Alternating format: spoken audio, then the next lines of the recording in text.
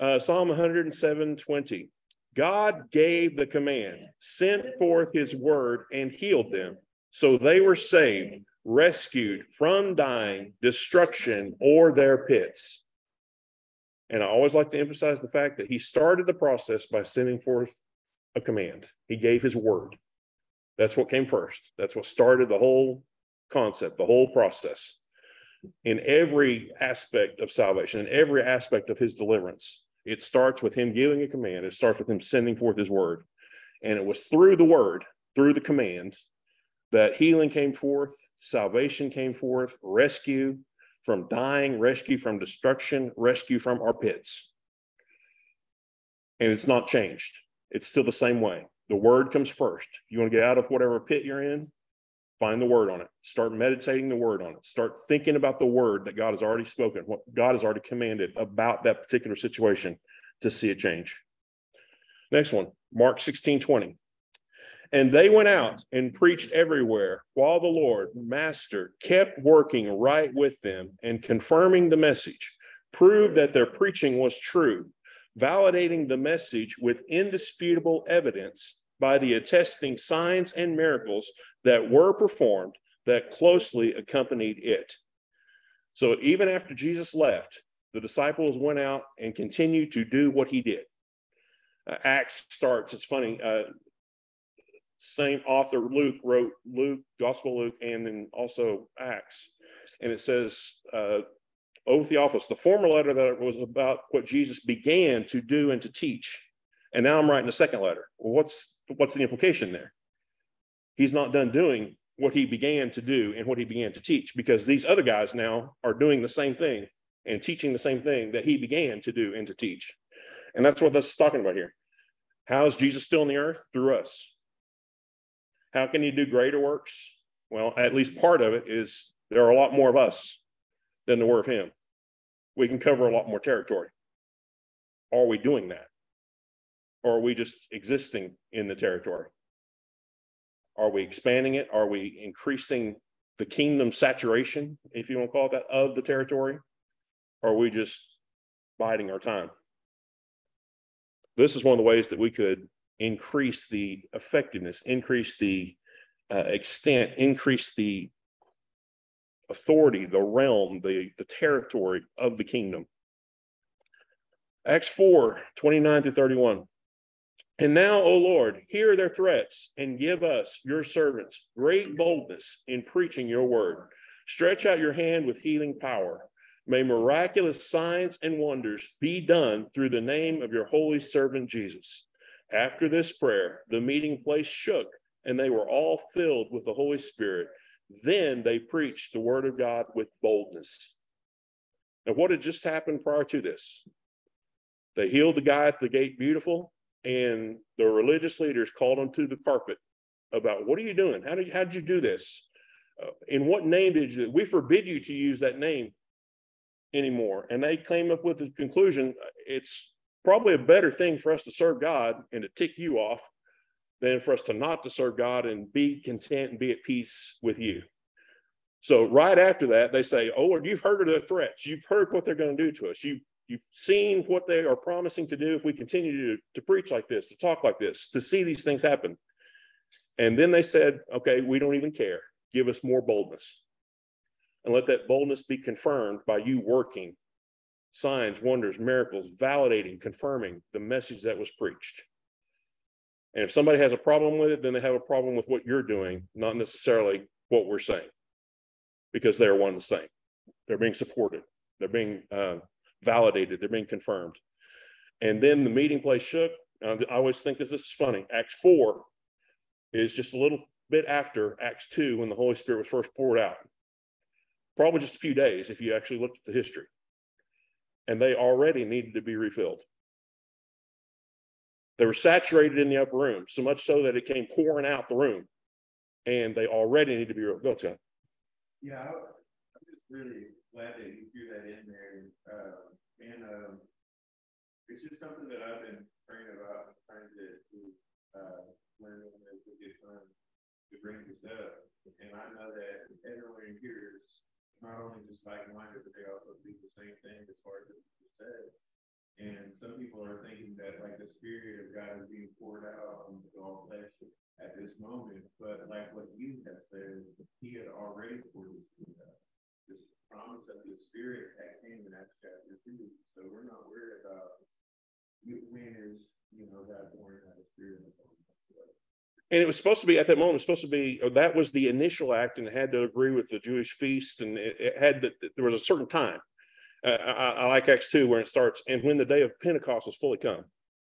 What was he waiting on? All he was waiting on was that day to show up. He wasn't waiting on them to pray a certain amount. He wasn't waiting on them to get down to a certain number in the room. All he was waiting on was that day to show up. And from that day forward, it's free reign.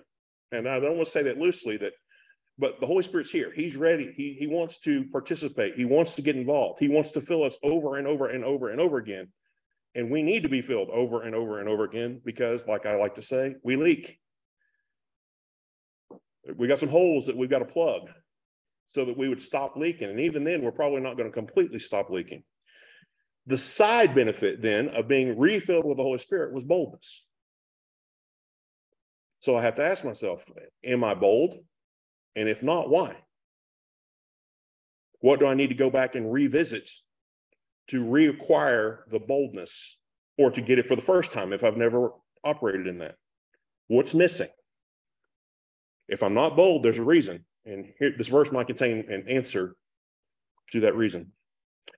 All right, here's some key points that we've talked about through this study, and then we'll actually get into today's lesson. Everything that Jesus did and said is a direct revelation of the will of God for all people, for all time. If you ever heard him say it, if you ever saw him do it, then that is God's will, not just for the person in the story, but for all people, for all time. Otherwise, he's changed. He's different, or he's showing favoritism. Both of those two things are not characteristics of Christ, are not characteristics of the anointed one or his anointed. So if he ever said it, if he ever did it, then that's God's will for you today. That's God's will for whoever wants to take him up on it at whatever time they want to take him up on it. If you say what God said, then God will do what you say. Think about that for a second. Who started the process? God starts that process by saying, and he has committed to back up you saying what he said. So if you want God to do what you say, then it's really, very simple. Say what he said. And watch, see how fast he will do what he said when you say what he said.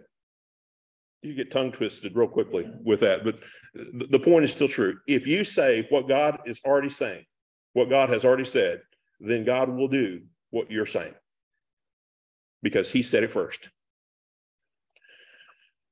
Third thing that we noted as kind of a memorable point, pride makes excuses, humility makes adjustments. So if I approach a situation and somebody says, well, it would be better if you did this, or you're doing this wrong, or whatever, I have a choice. How am I going to respond to that situation? And it doesn't even really matter if I'm really wrong or really right. The choice is still, how are you going to respond? If they, whatever authority is correcting me about a report I write, or about something that I'm doing or not doing, a family member that says, you need to be doing it this way. Okay, I've got to really evaluate that. I mean, I could easily respond to, who do you think you are? How am I responding? That's pride making some sort of excuse. Well, you don't have the right to tell me that. Never mind whether you're actually doing it or not. Never mind whether you're actually wrong or not. Or I can respond in humility and say, okay, I'm going to look at that. I'm going to consider that. Maybe I need to make an adjustment because obviously what I'm saying, what I'm doing is not coming across correctly. It's not coming across like it's being fair or like it's well represented. There's something wrong with what I'm saying or doing that's even causing this conversation. So I need to just at least reevaluate, be willing to reevaluate, and be willing, if necessary, to make an adjustment rather than default to an excuse. Faith will work in your heart with thoughts of doubt in your head. Faith is a force that's only contained in your heart. It's not a mental thing at all. Sometimes your mind is still in conflict with your spirit. Sometimes your mind still has questions. Sometimes your mind still has doubts. And we think, well, because I'm still doubting this, I'm not really in faith. Well, what we've got to realize is faith is operating in your heart, and it doesn't have anything to do with your head. The more you get your head in alignment with what God is doing, the easier it is for you to stay in faith. The easier it is for you to get past, okay, I've got this thought of doubt. I've got this thought of question. I've got these thoughts that aren't lining up with this yet. Give it time. But don't pull your faith off the situation. Don't pull your faith out of what you've already agreed on, what you've already declared, waiting on your thoughts to line up. The process is reversed. It's got to be established first in your heart, and then eventually it'll work your way into your head, or it may not. And it doesn't matter. And we've got to be okay with the fact that maybe it doesn't even matter, because faith will work in my heart even when I've got doubts going around in my head. And then the last thing that we thought was interesting, never blame anyone or anything else for your inability to receive. Ouch. We go to a prayer line and nothing happens for us, but it is for all the people around us. Well, it's still their fault. They weren't in the flow. They weren't in the mojo. They didn't anoint me with enough oil, whatever the case may be. We want to blame somebody else for our inability to receive and say, okay, God, obviously there's still a problem here. Obviously, I haven't got this figured out. There's something in me. What is it? What is it in me that's preventing me from receiving what everybody else received in that same service? The problem is internal, not external. You know about these people that they go from job to job and job to job, or class to class to class to class. And I just had a problem with that teacher. And oh no, I had a problem with this boss. They just didn't like me. And then the next place, well, I just didn't get along with that teacher. And that boss just didn't like me. Okay, after this happens 3 or 4 times, what is the common denominator? You're the person that's involved in each of those situations. Maybe, just perchance, the problem is with you and not with any of them. Anyway, our inability to receive from God is our problem. And he wants to help us with that. He wants to give us wisdom. He wants to give us understanding. He wants to have somebody speak to that and fix that. But we've got to be willing to make a change when they do. And can't just excuse it away because, well, it's obviously their problem. No, you're the common denominator. You're the one that is not receiving when everybody else is. Why is that? Get it fixed. God wants to help. All right, in this series, we talked about 25 healings, and faith was mentioned in one way, form, or another in 21 of them. So is faith a component to you receiving healing? Was it a component in Scripture to people, even in the ministry of Jesus, where there's any detail given? Was faith a component? They either had to do or say something most of the time that identified, that made a confession about their faith. Something about faith had to be involved the majority of time. Some of these were initiated by the person themselves. Some were initiated by a group. Some was initiated by somebody else on behalf of somebody, and somebody just, the Holy Spirit just decided to take over and do something. Was faith mentioned in 12 of them? Yes. And 13 of them? No. Was faith evidenced? Meaning they had to do something that proved that they were operating in faith or had faith. They did something. They followed an instruction. They took a step. They stood up. They made some effort that they weren't able to do before, that put them in the faith journey.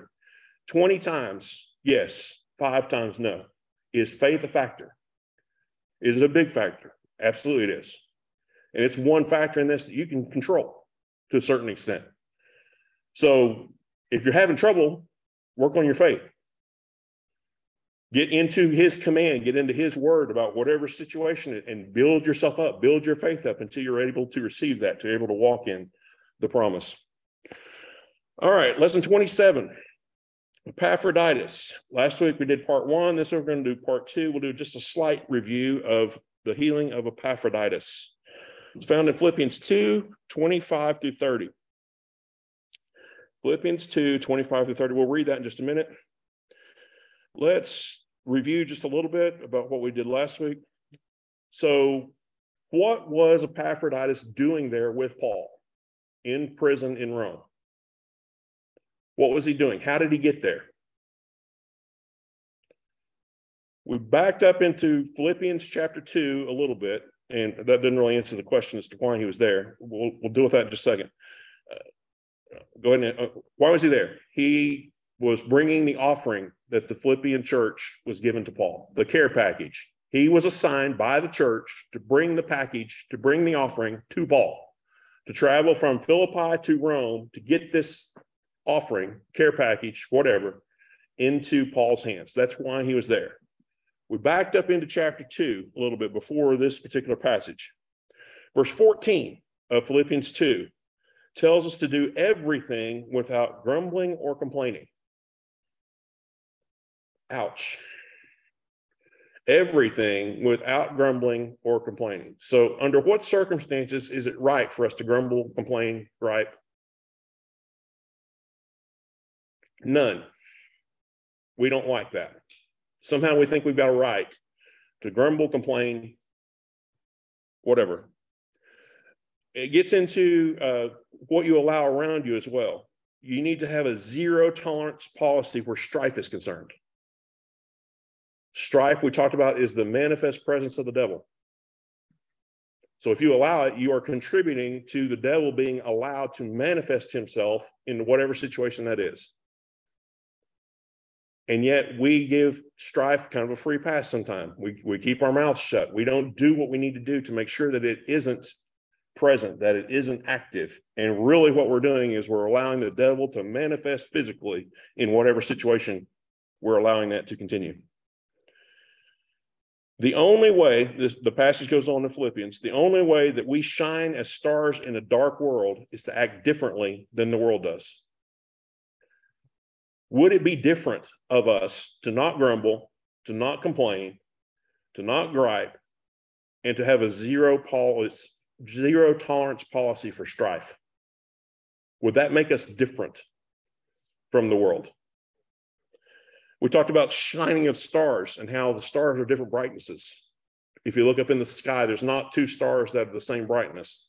Now, I know physically part of that is how big the star is and how far it is from the earth. I understand that. But they still shine different degrees. Can people shine different degrees in the midst of this dark world? And if they can, why? Perhaps some of them are more adept at this no griping, no complaining, no strife stuff than others. So they're more obvious, it's more distinct that they're different from everybody else. You cannot be in faith about something and be griping about it at the same time. Faith calls those things that are not yet as though they already are. You can't do that and gripe or complain about the present state. Anyone can talk about how bad things are. It doesn't take any spiritual gift whatsoever. Doesn't take any spiritual inclination, doesn't take any spiritual revelation, doesn't take any spiritual anything for you to gripe and complain about how things are. Anybody can do that. You don't need any help doing that. But you become suddenly radically different when you refuse to gripe, complain about how things are presently, and you continue to talk about how things are going to be, the end result that you desire. Remember that Epaphroditus was right there with Paul as he's writing this letter. So what can I assume from that? Would the letter have gone differently if Epaphroditus wasn't living these things that Paul was writing in the letter?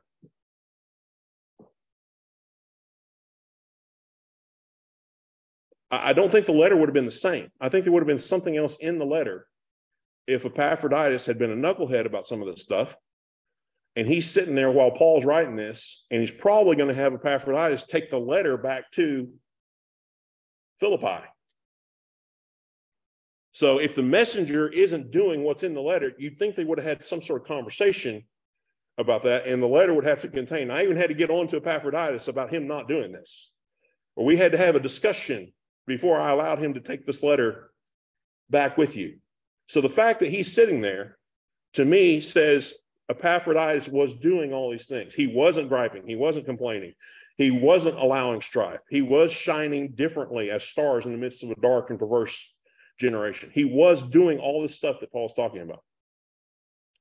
Just a second, we'll see even more evidence of that fact. All right, let's read the story of Epaphroditus. Philippians 2, 25 through 30. But I think it is necessary to send back to you Epaphroditus, my brother, co-worker, and fellow soldier, who is also your messenger, whom you sent to take care of my needs. For he longs for all of you and is distressed because you heard he was ill. Let's stop right there. He was distressed for what reason? The church that sent him heard that Epaphroditus was ill. That was the thing that got him bent out of shape. Not the fact that he was ill, but that he had heard that they're upset that they heard that he was ill. Yeah. Is he griping about his illness? Is he griping about his sickness? Is he declaring how hard and how difficult and how challenging things are? Well, if you guys wouldn't have sent me down here, I wouldn't be sick like this. Is that the tone of somebody that's only concerned about the people that sent him, knowing that he's okay when he got sick? Verse 26, for he longs for all of you and was distressed because you heard he was ill. 27, indeed he was ill and almost died, but God had mercy on him, and not only on him, but also on me, to spare me sorrow upon sorrow.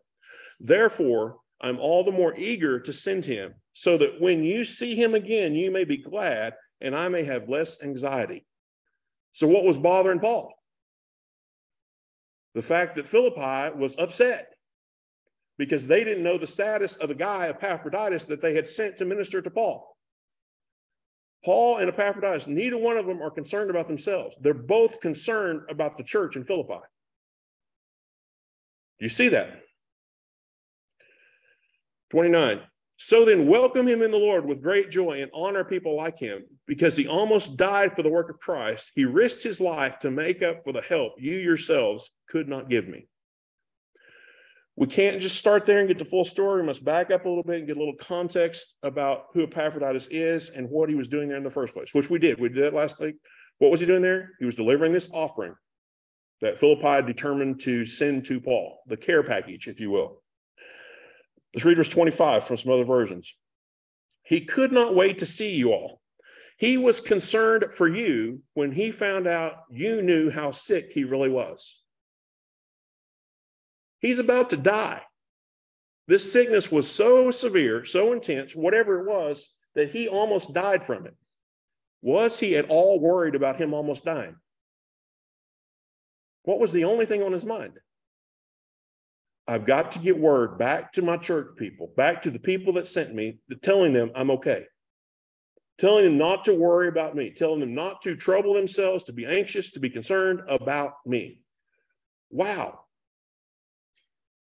If anybody had an opportunity to throw all the stuff, I want some attention here. Hey, look at me. I almost died doing what you guys are supposed to be doing. You almost died doing this thing that you sent me to do here. Hey, I want some love. Show me some affection. Hey, if anybody could have done that, he would have had the right to do it. But he did not do it. So is he complaining? No.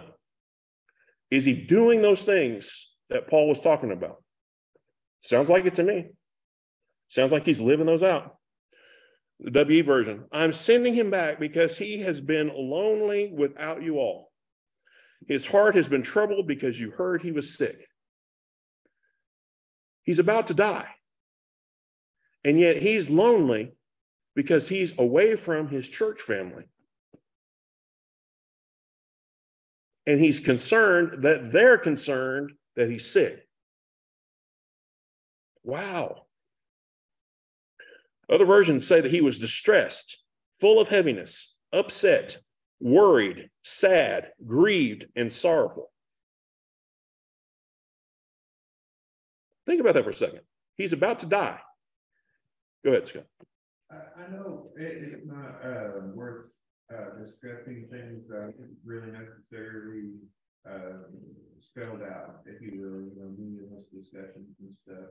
But I would venture to think, because of human nature as it is, when somebody goes to go do something and then something happens, like for instance, missionaries, they get sent out and then, you know, they catch COVID or they get arrested or whatever may happen to them, that now the church is too afraid to do the things that they knew they were called to do.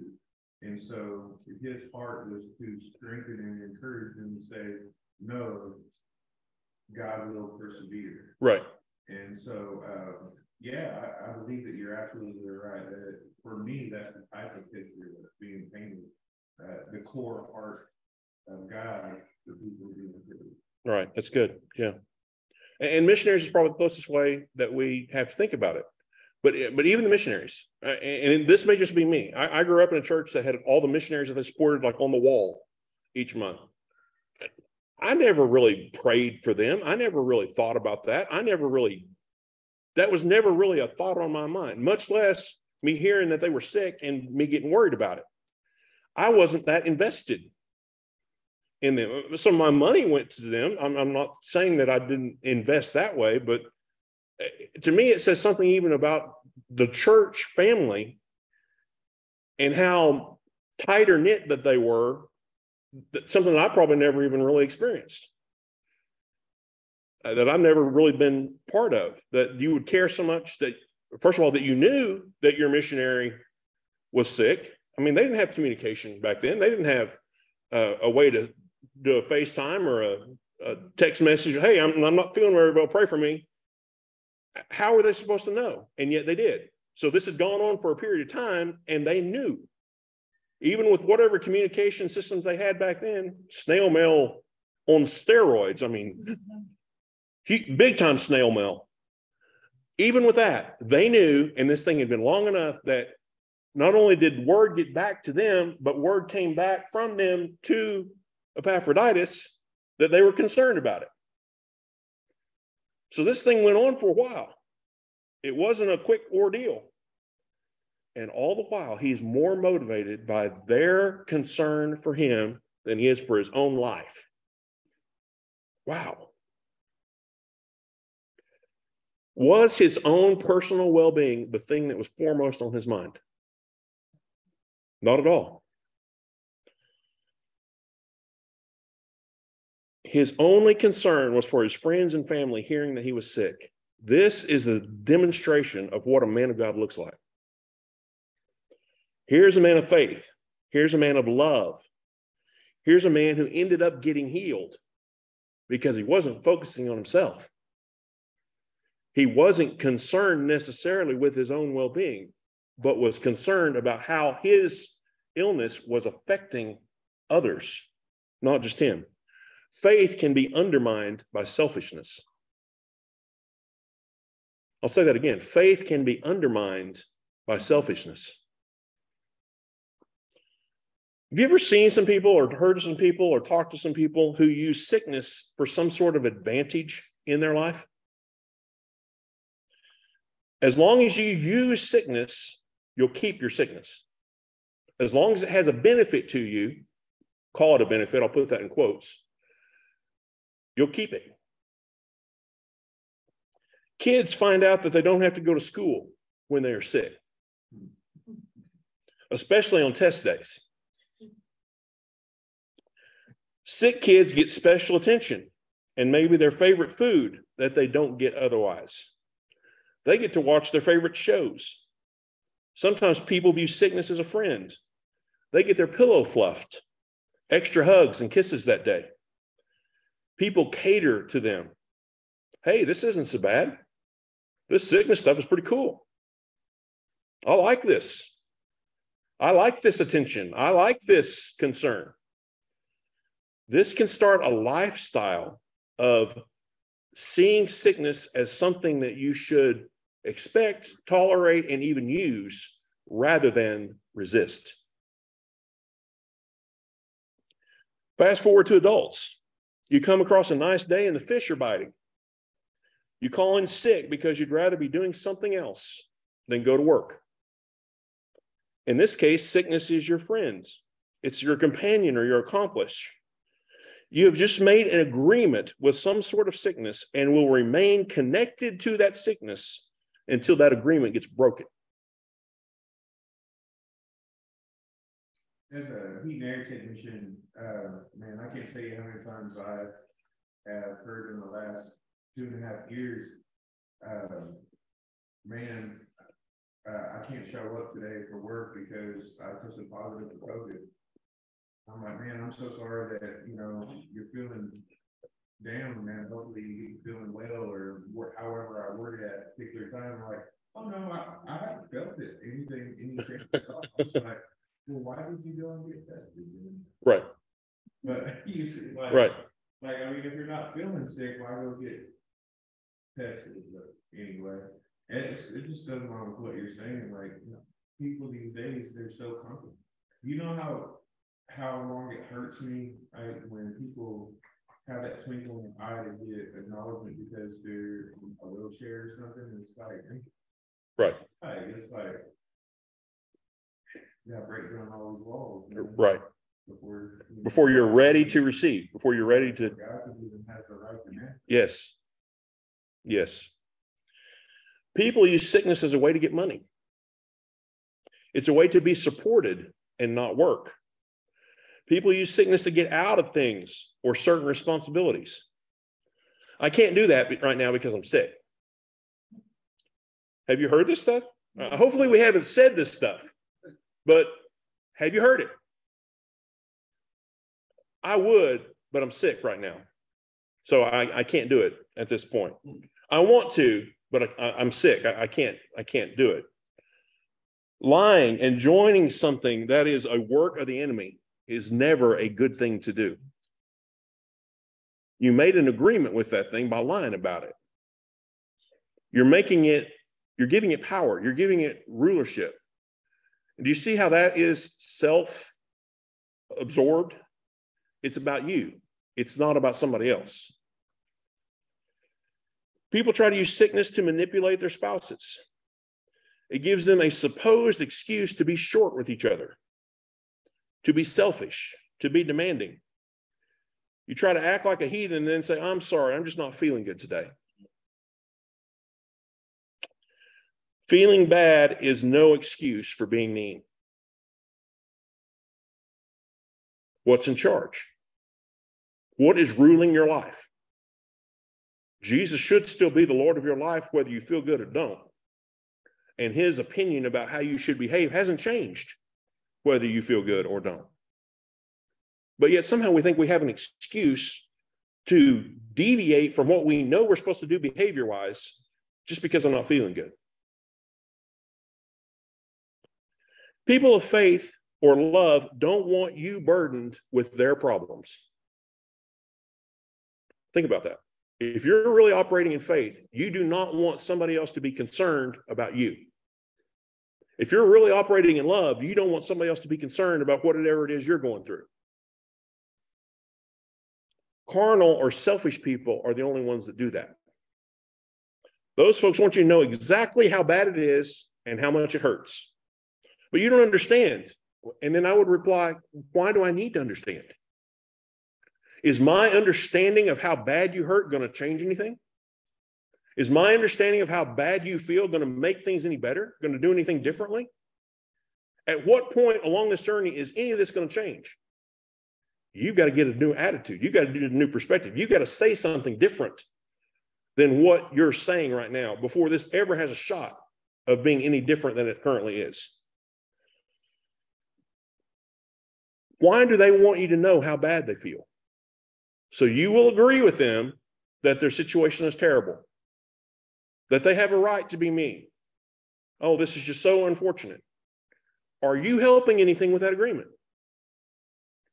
You might make them emotionally feel better for just a second, but are you really helping that situation at all? And then the better question is, if you're the person that's doing that, why? What benefit does it give you? Well, I feel better for 3 seconds. Yay, your situation is actually worse. You're no closer to faith. You're no closer to victory. You're no closer to healing. You're no closer to deliverance. In fact, you took a step the opposite direction.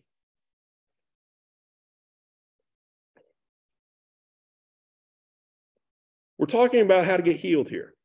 Here's a man who is deathly sick, And he was still only concerned himself with the fact that others were concerned about him. And this guy ended up getting healed.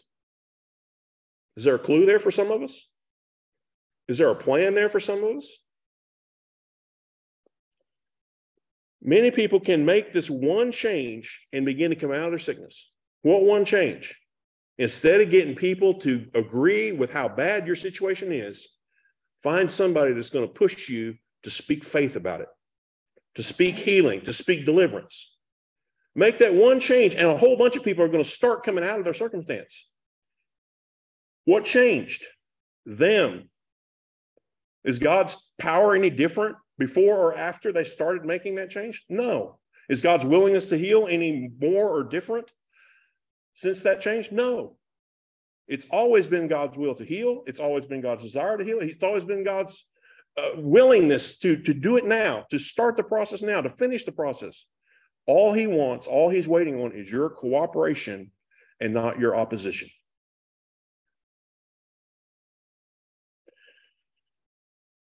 This is it. I am done with sickness. I'm done using it as a tool. I don't want it or any of its benefits in my life any longer. No longer will I make excuses for myself or my behavior because of the sickness. No longer will I justify being self-centered because I'm sick. One does not necessitate the other. What do I mean by that? One, me being sick does not necessitate me letting everybody else know that I'm not in a good mood. One does not automatically demand the other. I can live above this. I can be hurting. In this case, I can almost be about to die and still choose to be more concerned about how my illness, my thing affects you than how it affects me.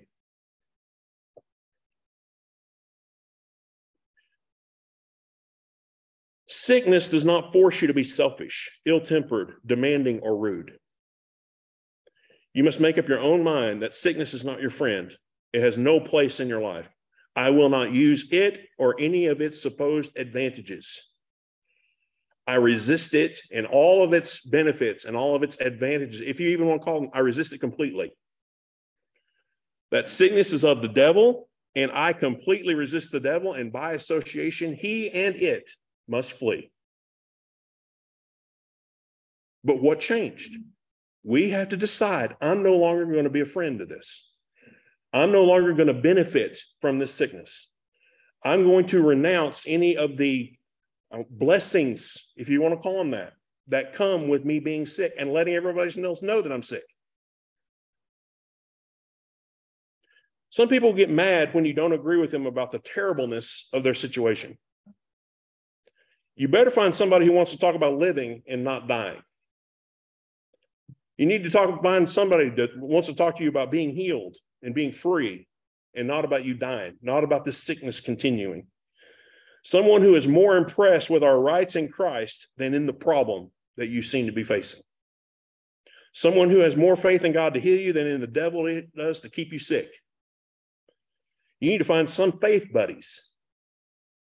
Some people that will force you to say the right things, to do the right thing, who won't get into agreement with your self-pity, who won't get down there in the ditch with you. Now, I'm not saying you from the top of the hill while they're in the hole, oh, you shouldn't have gone down there. I'm not saying that. I'm not saying it's a judgmental. I'm not saying that at all. Here, let me help you up. Well, I don't want to be up. I want you to fall down in the ditch with me. I want you to fall down in the hole with me. Then I'll have some company down here. No, I'm not joining you down in the hole. I will help you get out of the hole. But if you want me to get down in the hole with you, you're going to have to find somebody else. I'm not doing it. You see the difference between those two things?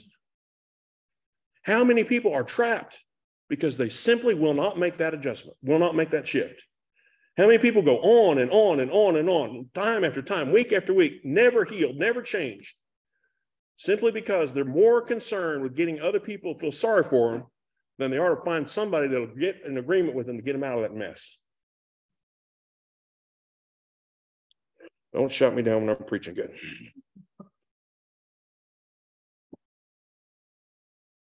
When you find somebody, the conversation should not begin with you telling them in detail how much pain and how much issue you're having. If you're having a bad day, how should you start that conversation? Hey, come over here. Tell me how healed I am. Hey, I need to talk to you a minute. I need you to remind me of the healing power of God working in my body. That is a far different conversation than me giving you the details down to the gory whatever of all the different things that I'm struggling with, all the different things that I'm facing. Entirely different conversation. Is it okay for the person in the hole to say, okay, come over here and you tell me how healed I am. You tell me how delivered I am. You tell me how whole I am. We should gladly participate in that conversation. Much, much different than I want you down here in the hole with me. Right. And I'm not saying I don't feel compassion that you're going through some stuff, but I recognize nothing is going to change until your mouth and your heart are different about this deal. It doesn't matter how dirty I get in the hole with you, nothing is going to change until you make a change. So if you want to make a change, yes, here's my hand. I will help you up out of that hole. But if all you're going to do is sit there and gripe and complain, bye. You know, and the world has everybody convinced that when people talk like that, they say it softly, that they're not compassionate. Right. You know, and it's just so hard sometimes to talk to even people inside the church about confronting them things that are similar to what you're describing right there, because everyone thinks, oh, you know, as long as you have a smile on your face and you're accepting and you're compassionate and you mourn when I mourn and you cry when I cry, and you know, that's the right way to act. That's Christianity. That's what Jesus would do, and it's not. Right. It's not. God did not move Jesus to tell a guy who was paralyzed for 38 years to empathize with him or sympathize with him. He said, do you want to be healed? Right. He spoke directly to him. Do you want to be healed?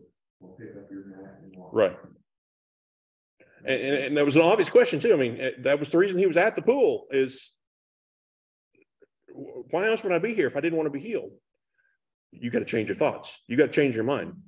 I know that's why you're here, but do you really want all the things that come with you being healed? Are you willing to denounce all the benefits that come from your sin? Like it. Okay, let's go back to Epaphroditus. Chapter 2, 25 to 27 from the Message. But for right now, I'm dispatching Epaphroditus, my good friend and companion in my work.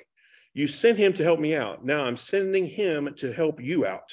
Now, isn't that interesting? You, as a church, sent him to deliver the care package, to deliver the offering, to help me. Now I'm sending him back to you to help you. Now, don't you think that Paul would have enjoyed keeping him around? Was it encouraging probably for Paul, especially after he got healed, to hang out with Epaphroditus and to hear stories of all the people? No, I can't do that. I can't allow myself to enjoy this time any more than is necessary, because it's most important that he come back to you. He has been wanting in the worst way to get back with you, especially since recovering from the illness you heard about. He's been wanting to get back and reassure you that he is just fine. He nearly died, as you know, but God had mercy on him. And not only on him, he had mercy on me too. His death would have been one huge grief piled on top of all the others. I'm going to remove the first part of that passage and get the end on a single slide here. So we're going to read this again, but I'm going to take part of it out. He's been wanting in the worst way to get back with you, especially since recovering from the illness you heard about. He's been wanting to get back and reassure you that he's fine. He nearly died, as you know, but God had mercy on him. He's not only for him, had mercy on me too. His death would have been one huge grief piled up on top of all the others.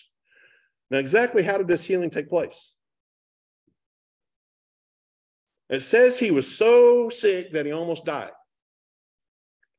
And then he recovered from the sickness and eventually went back to Philippi. I would call that a healing, right? So sick he almost died, and then now he's well enough to go back to the place that he came from. I would call that a healing. How does the Bible describe what happened between those two extremes? God had mercy on him. So the entire act of healing in this passage is covered by God had mercy on him. Is mercy a healing? Yes. Let me phrase that a different way. Is healing a mercy? Yes. So within the definition of mercy, whatever you want to define that is, you're going to find existing within the concept of mercy, healing. I think that, again, and this is in between the line kind of statement, like what I said earlier.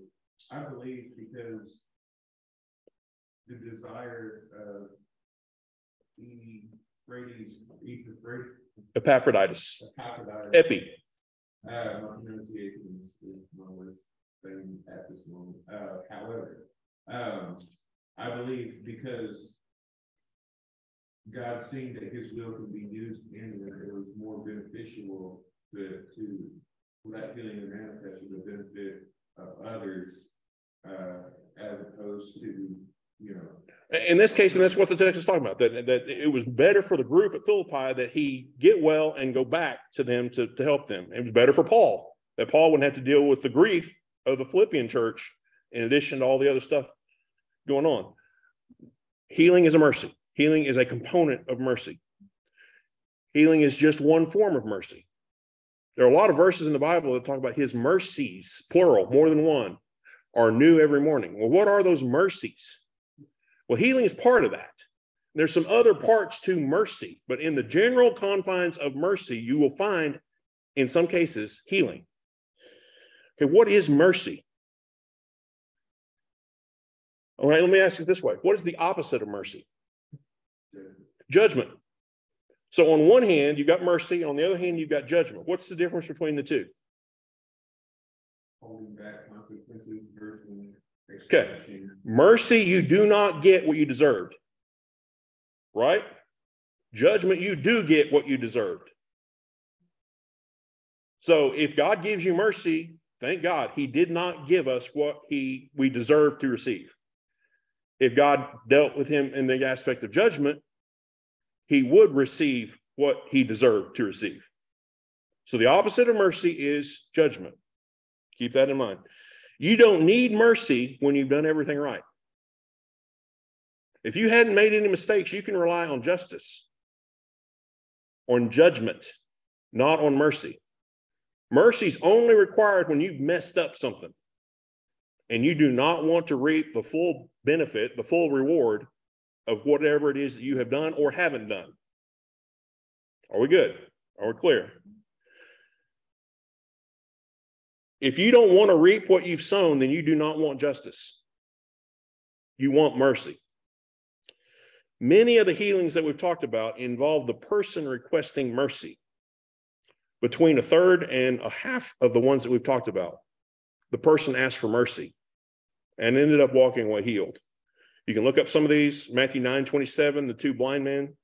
Matthew 15:22, the Canaanite woman's daughter. Matthew 17:15, the father with the demon-possessed son.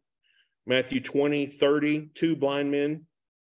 Mark 1:40, the leper.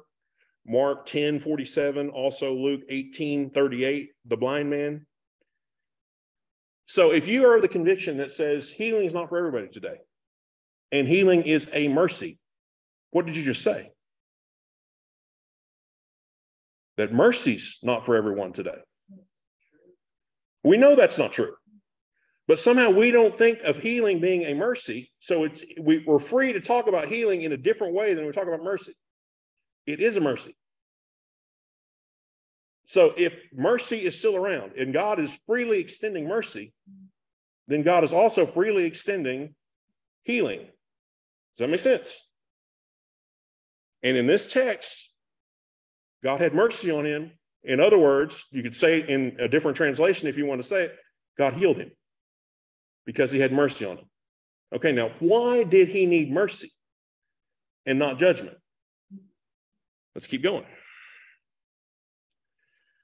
Read this passage and then we'll go back to Epaphroditus. Psalm 86:5. For you, O Lord, are good and ready to forgive our trespasses, sending them away, letting them go completely and forever.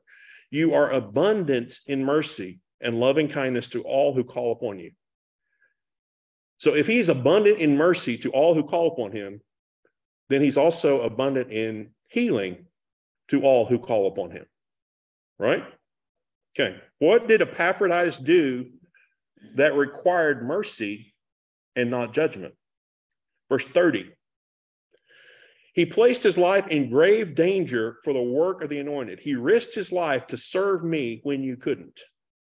Other versions of this say, without regard for his life, he hazarded his life, venturing his life, delivering his life, put his life on the line, recklessly exposed himself. Now, what's all that saying? Remember, what was he doing? Why was Epaphroditus even there? He was bringing the offering from Philippi to Rome. So that was his task. That was his assignment. The church voted or decided or whatever, hey, Epaphroditus is the guy. He's going to take our offering to Paul. So his task was to take the offering to Paul. He was sick because of something that happened on that journey of him bringing the offering to Paul. What could that have been? Now, I want you to recall that travel in those days is nothing like it was today. It was about 700 miles from Philippi to Rome. Most of that would have probably been done on foot. At that time, between 15 and 20 miles a day would be a walking rate for people to walk. So let's go on the low end, since there was nothing to indicate that he was particularly fit or trained to do walking. So let's say 15 miles a day. 1,500 miles a day, 700 miles would take 47 days. So this guy is walking 8 hours a day for 47 days. That's not taking into account the Sabbath. Correct. Let's see, if he walked it straight through. So this is a serious journey. This isn't, we're driving to Dallas today. There's something going on here with a 47-day journey for him to get this offering to Paul. What could have happened during those 47 days? First of all, if he did it consecutive, how would you like to run half or walk half of a marathon each day for 47 days? Even if you had trained for it, how exhausted would you be when you got there? How exhausted would you be if there was burner or something? Exactly. And that's another part of this. Maybe he was out in the cold too long. Maybe he was out in the heat too long. Maybe he got dehydrated. Maybe a combination of the above. Maybe he pushed himself to the point of exhaustion or dehydration. Maybe he ran into would-be robbers and he fought them off instead of letting them have this offering that he was responsible for getting to Paul. Maybe some people caught him who didn't like Paul and wasn't real thrilled about letting this offering pass to Paul. So they beat the pudding out of Epaphroditus. But he fought them off. He held on to that offering. He was able to get the offering, or at least part of it, to where it was going. Was any of this along the journey God's perfect will or God's wisdom? The church decided. The church decided to make him good. And I'm not saying that they were wrong about their appointment. I'm not saying that at all. But along this journey, is there any indication that he absolutely followed the wisdom of God about where to go, when to go, how to go, who he needed to talk to? Yeah. In between the lines. Right. Right. So I submit to you that while he's taking this 47-day trip, something happened along that journey that was not God's direction. Or else he would have, met up with the lover, and his feet wouldn't be blistered and turned to infection, whatever. Now he did his job. He got at least part of the offering to Paul. And Paul says, thank you for the gift. Now I'm abundantly supplied. Everything's taken care of now. You got that gift to me. Awesome. Thank you very much. So he did his job. Was he always in wisdom? I'm going to say that he wasn't. Otherwise, he wouldn't have needed mercy and he could have got by on justice. So he did something that he knew he shouldn't have done as he's trying to get from point A to point B. We know that God's absolute divine blessing wasn't upon him to have complete safe passage, or he wouldn't have gotten sick. Right. Or he disobeyed at some point along the journey. He should have given him the offering and come back and got a different offering. He should have gone a different way, a different time. I don't know. I don't know what happened. The Bible doesn't elaborate any, but he exposed himself recklessly. He did something that was not in wisdom with regard to his human body, with regard to traveling conditions, with regard to safety. He did something that ended up resulting in him getting sick and almost sick enough to die. And because he did something or didn't do something, his healing required mercy, judgment that he did not receive. Instead of, if he'd have done all the steps right, he could have said, God, you owe me. I'm doing this for you. I did exactly what you wanted me to do. You owe me healing. Now, how many of you realize, even when I say that that's a scary thing to say? Right. How immature do you be for you to say, God, you owe me this, you owe me that? And what that means is everything you've done between point A and point B is exactly what God told you to do. Is exactly the will of God. You never deviated. Oh, this is my body, and I'm overweight, and all this stuff is going wrong with my body. And I'm just going to have to be happy with my body because this is the body that God gave me. Really.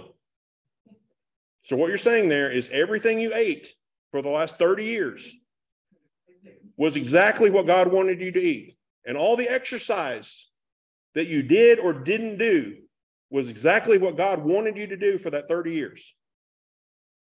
Are you sure you want to say that? So it's dangerous for any of us to say, God, you owe me this because I've done everything right. It's a much better thing to say, God, have mercy on me. I've tried to do it. I've tried to obey you. I've tried to follow you, but I'm certain that I have messed it up at several points along the way. So rather than me asking for the just deserts of my efforts, I'm going to ask for mercy instead, just in case. And as one of those mercies, I would love to be healed because of what I am trying to do here, because of what I did, because of my efforts. The other churches that Epaphroditus might have come in contact with along this journey, Paul also founded them. Would they be inclined to help him? It said in chapter 4, you, the Philippian church, are the only church that contributed to me. So here he is en route carrying the offering from Philippi to Paul, and he stops in, I don't know, Ephesus. I don't know if it's Ephesus is along the way or not. He stops in Ephesus. Hey, I'm going to go see Paul. Would you guys take me up for the night? What are you doing? Well, I'm taking an offering to him. No, I don't think we want any part of that. Why? It made him look bad. They hadn't given him an offering. They hadn't done anything that they were supposed to do to support Paul's ministry. So he had enemies and he had friends, if you want to call them that, who didn't want anything to do with him getting that offering to Paul. And in the process of doing this, he did some things that were beyond normal human activity, exposed himself in some way. He got himself in trouble in some way, so much so that it required God's mercy rather than God's justice to get him healed. If it wasn't for the mercy of God, Epaphroditus would have died. Not it wasn't for the justice of God. If it wasn't for the mercy of God, Epaphroditus would have died. So he did something. And he acknowledged in some way that he did something that he probably wasn't wisdom. That probably wasn't good for him. That got me into this mess. That got me deathly sick. And now God's going to have mercy on me to get me out of this. Remember, you don't need mercy when you've done everything right. You only need mercy when you messed up at some point along the way. Thank God for mercy. We need to start praying for mercy a whole lot more. And interestingly enough, every person that came, in general, every person that came to Jesus anyway was healed. But every person that asked him for mercy walked away healed. So one of our prayers for healing needs to be, God, have mercy. Have mercy on me when I have done things that I shouldn't have done, when I've done things that weren't wisdom, when I've done things that you directed me not to do. God, have mercy. Help me to do better. Help me to change. Help me to be more like you, to be more obedient. But in the meantime, I'm in a mess, and I know I got myself here. Have mercy on me. Thoughts from today for healing with regard to Epaphroditus. Number one, don't be selfish. Don't be selfish. If your healing was just about you, God would still do it. But your healing is never just about you. Who else are you going to get to bless when you got healed? And the answer is going to be no one if all you're concerned about was your stuff before you got healed. Your greatest concern should be about others and not yourself. Number two, don't use sickness as a crutch, tool, or friend. Don't use sickness as a crutch, tool, or a friend. You must be completely done with sickness and break all of its ties to it before you can be free from it.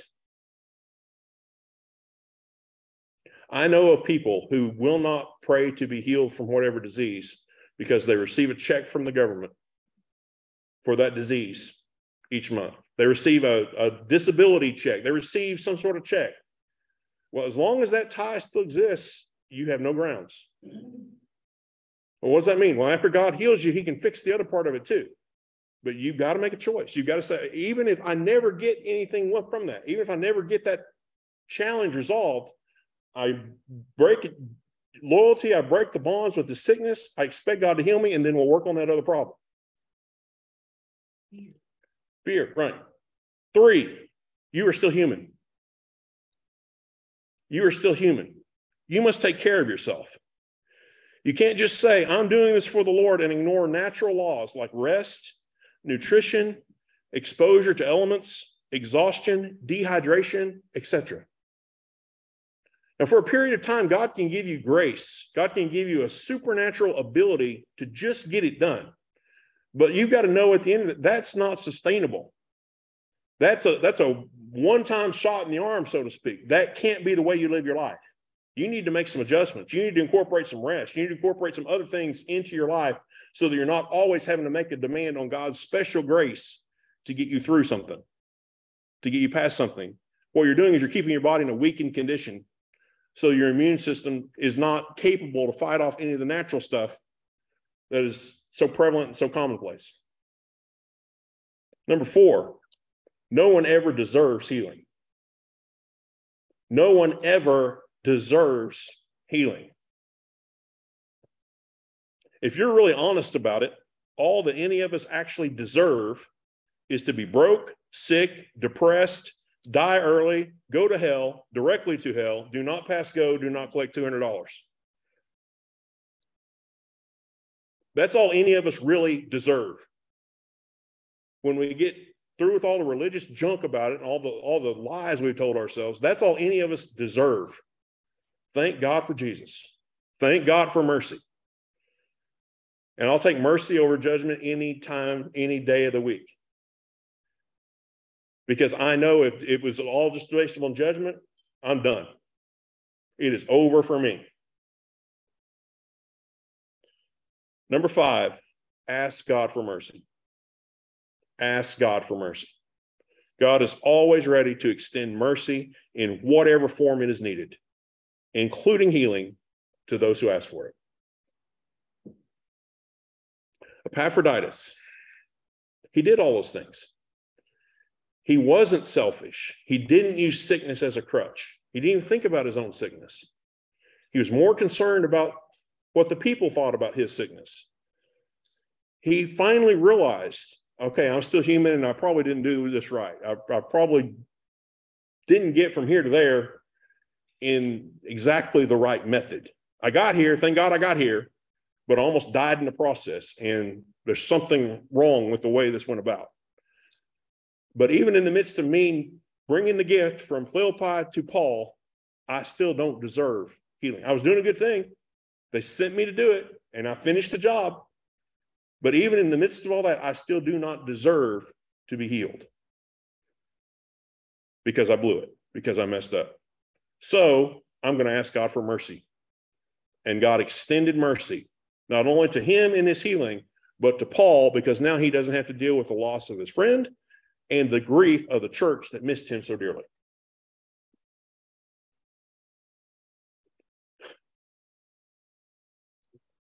A little more in the story of Epaphroditus than what many of us realized before.